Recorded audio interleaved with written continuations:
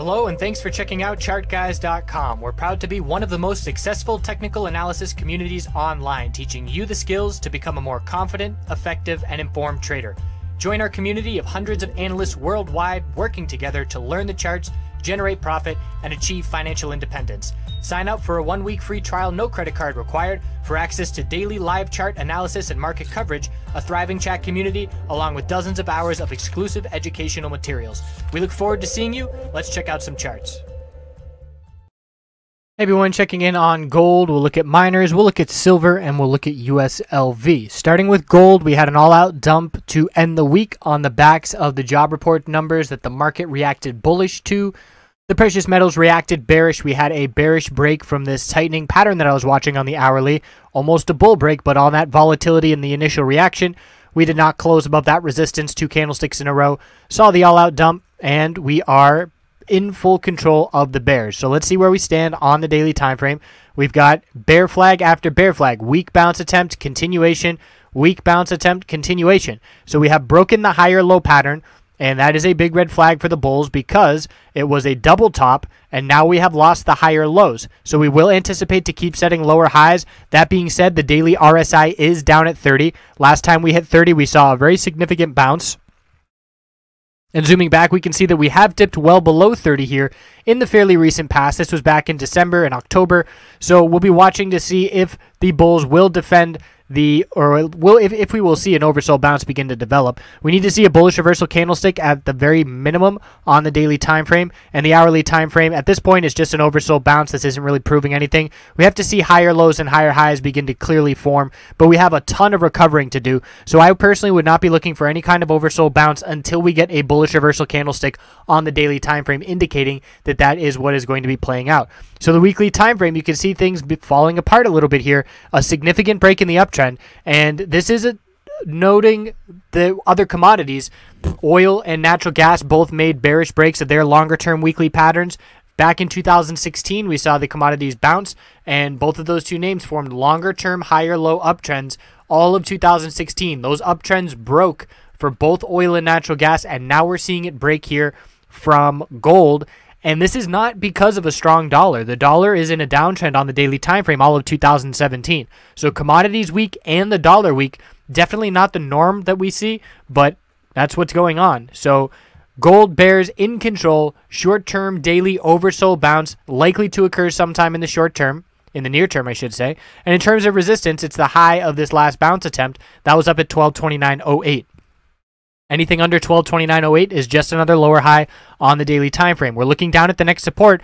Aside from the low of this dump of 1207.21, 1200 psychological is the next support level that we are looking at. So how the miners are faring here, the bear miners are taking over. We saw a ton of choppy action back and forth for about 6 weeks, and then ever so slightly, the bears took over here. Once we broke this low of consolidation back in mid-May, late May, that was 22.20. As soon as we broke that, we just started forming lower highs and lower lows with a big time pushback. And now we're looking at the low of May, and that is 20.89. The weekly time frame, losing the 200-week moving average support after we held it or closed right at it twice in 2017. So this is a significant development because after this support of 20.89, we don't have much support until down at 1952 would be the next level I'm looking at.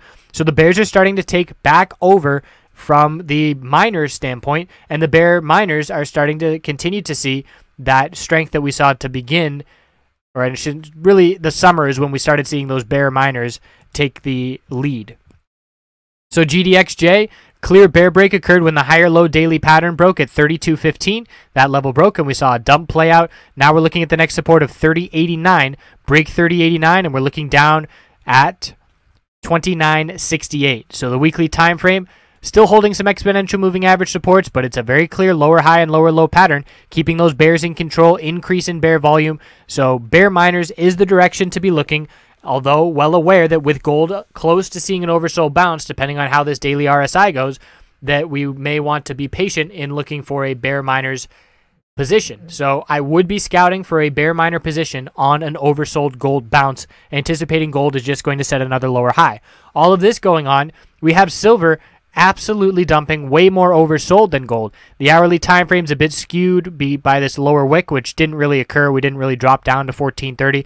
But what we're seeing is just a very clear lower high, lower low pattern, and we're dumping. Right now we're seeing an oversold bounce play out, not proving anything for the bulls other than an oversold bounce. The 4-hour RSI got down here around the low 20s, and now the daily time frame, we're down here at the low 20s. So I'm looking back at this last oversold bounce that we saw, and we were covering this in the videos as well. I was looking for a 10, maybe a 10-15% bounce. We got way more than that.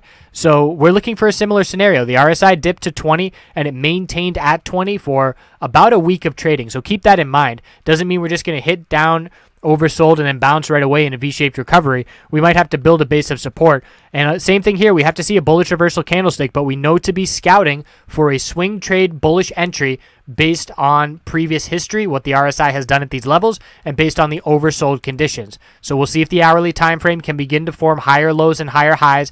We have a very key resistance in the short term. Might as well call it 16. It was 1598.5. So 16 psychological resistance is a key resistance in the short term, and the bulls have to get over that to change the trend.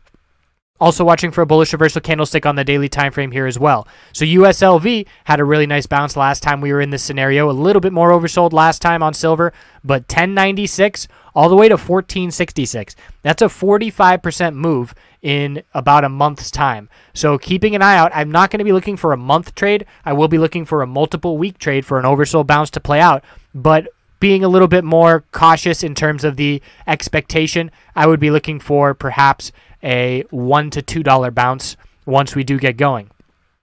So here on the weekly time frame, we're hitting lower lows. This is the lowest price that we've seen in over a year and a half. So we aren't really looking at anything here in terms of USLV in terms of support. We need to be looking at what silver is going to be looking at for support. So USLV looking back here, the low of 2015 at the end of the year, that was 955, and on Friday we hit 919. So we're at multiple year lows on USLV, but keeping in mind it is a 3 times leveraged ETF and it is subject to time decay. So again, the supports that we're going to be looking at are going to be on the daily time frame for silver, and we're going to be looking at the next support, scrolling back, and really almost the weekly time frame that we have to look at.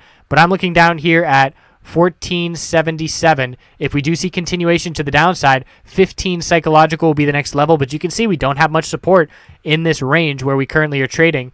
Next clear weekly support is 1477, so that's a long way down. And if we do see any bear flags on the 4-hour time frame or indications that we are not done to the downside, we could see a move down towards 15 psychological.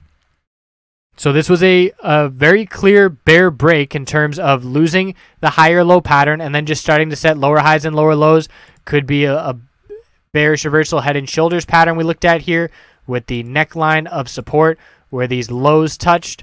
So we would have broken that neckline just Friday. So a lot of bearish indications on all of these commodities, longer term, breaking weekly supports, and we are going to watch closely to see this silver oversold bounce begin to play out. I appreciate you watching. Hope you have a good rest of your weekend. We'll see you soon.